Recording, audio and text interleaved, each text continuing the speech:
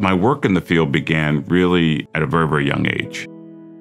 I grew up in Philadelphia, the inner city of Philadelphia, and really was turned on by both medicine and also engineering, and decided at an early age I wanted to meld engineering and medicine.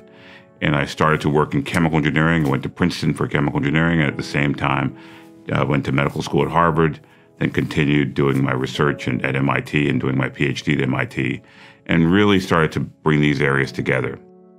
So I've started what many consider to be a new field, and this is the area called regenerative engineering. And it's defined as the convergence of what we now have in our toolbox to regenerate tissues that we really didn't have before. Areas of advanced material science and nanotechnology, areas of stem cell science, developmental biology and what we've learned from developmental biology, physics and physical forces and how they can influence regeneration. And also, uniquely, we try to bring clinical translation or bring clinicians into the mix to bring their expertise. We rely on a number of different technologies for regeneration. We have what I call an unsiloed approach. We use 3D printing. In 3D bioprinting, we're able to print not only materials, but we can actually print stem cells into the matrices. We can also print biological factors that can be placed in the area.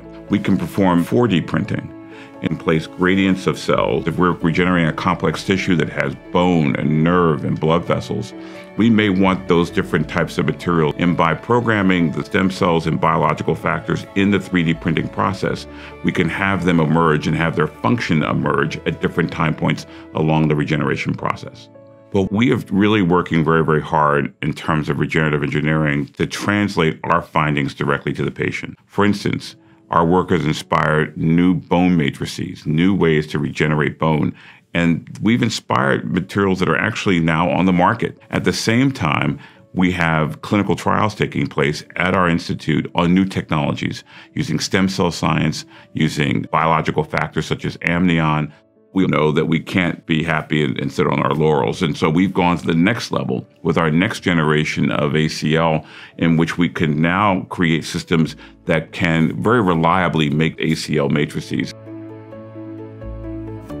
The regeneration of tissues is, I think, at the heart of longevity. It's at the heart of being able to help wounded warriors. It's at the heart of being able to treat congenital defects. It's at the heart of everything we think about in terms of the improvement of the human condition. I have, as part of my motto, a Zimbabwe proverb I tell my students, and that Zimbabwe proverb is, to stumble is not to fall, but to walk faster. We're trying to create solutions that will really help people in the long run. And that's what I'm dedicated to do, improve the human condition.